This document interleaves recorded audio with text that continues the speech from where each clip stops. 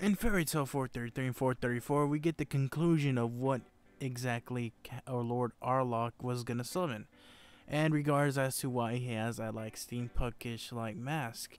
And he had to burn his face for some reason. I guess it was kind of like a contract or something to summon one of the eight, I think, war gods or something like that. Let me see.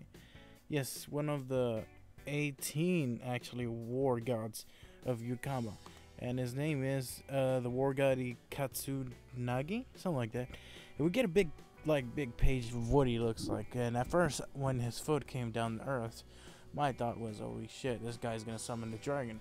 Which, in regard, I thought it was a little bit too soon to bring it a dragon, because we had that like other arc a while ago about the dragons, which, don't get me wrong, dragons are cool, but still, I wanted to see a little bit different. And we did get it. We did get like a big page that was like this kind of like warrior dude with the, I believe, a sword, a big ass sword, and a dude looked like a Megazord, pretty much something out of Power Rangers.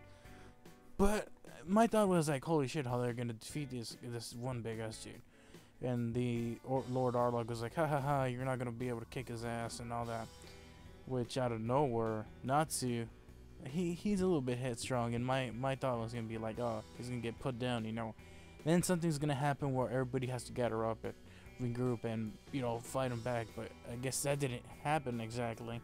And it goes to show you how strong Natsu has gotten over the past 1 year timescape that we had. So that's good to know that, you know, he's not like he was back then. And I want to know what kind of training he went through, like what exactly did he do, because he used that one fist of, I guess, Ignil, and he fucking shattered the fuck out of that big ass like Megazord dude.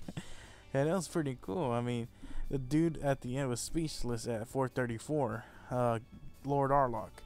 And it goes to show you how strong he really is at this moment in time. I mean, who else is going to be able to keep up with him? I mean, even Gray noticed it himself. Was like, holy shit, you're pretty fucking strong.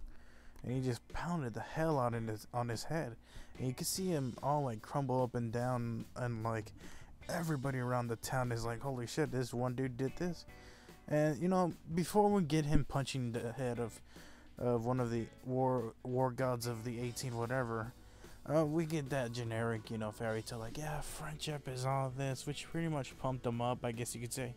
Now, I'm not trying to put down fairy tales, you know, friendship stuff like, oh, you know, it's your casual fairy tale friendship thing, which, you know, it's I guess that's what it's based around, the whole series, friendship and all that. But, you know, after a while it gets kind of really salty and dry. But it's whatever Hiro Mashima wants to do, so good on him, I guess. So at the end of the pretty much the page, we just get that big pounding of the fist of Natsu killing him, and the dude's like pretty much crumbled into pieces, and everybody's like in shock. And Urza's the one's like, holy crap, you've gotten really strong. She's like pretty much blushing at the end of the page. So that's kind of cute. But, you know, even, you know, it says at the end, bonds overlap and becomes one strength. So you could say that that's what caused him to, you know, become, you know, strong to beat up this guy. Because, you know, Captain Narlock pretty much sacrificed his own man, which is pretty messed up. You know, he didn't give a damn. He was like, whatever, this is part of the purification, you know. I was gonna save your ass, so whatever. So that's pretty good to know. But, you know, apparently there's gonna be on the next double chapter, actually, along with a huge announcement. So I'm interested in to see what the huge announcement will be. We're gonna get another double chapter, so that's pretty cool. Like back-to-back chapters. I mean, I haven't seen this before, actually. I think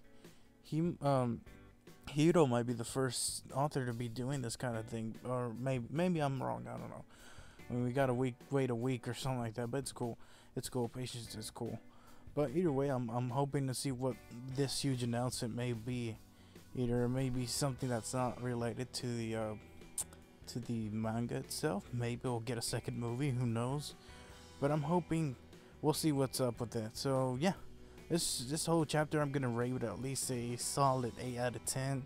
You know, I kind of wish there was kind of a little bit more conflict with that one big giant dude with actually the whole fairy tale group. But it was kind of a But, you know, we understood what Natsu's true strength was.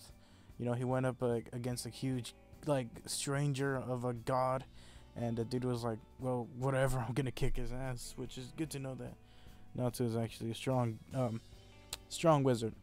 But yeah, 8 out of 10 this whole chapter, and yeah, I can't wait for the huge announcement for, I guess, next week's fairy tale. But yeah, guys, that's all I have to say about this week's chapter, and I guess I'll see you guys later. Peace.